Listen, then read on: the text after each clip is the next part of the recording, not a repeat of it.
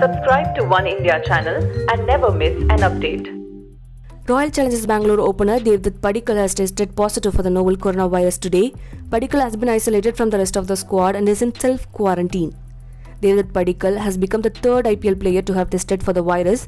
Delhi Capitals all-rounder Axar Patel had tested positive yesterday and has been isolated, the DC franchise informed in a statement. 20-year-old Devdutt had become the find of the season in IPL 2020 in UAE.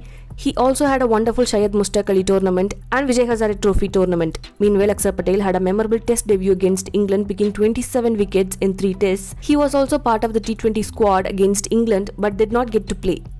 While RCB squad is camping in Chennai, the DC squad is camping in Mumbai. Both Axar Patel and Devdutt Padikkal are expected to miss at least the first couple of games for their respective teams. Previously, Kolkata Knight Riders middle-order batsman Nitish Rana had tested positive for the virus and has joined the squad after recovery.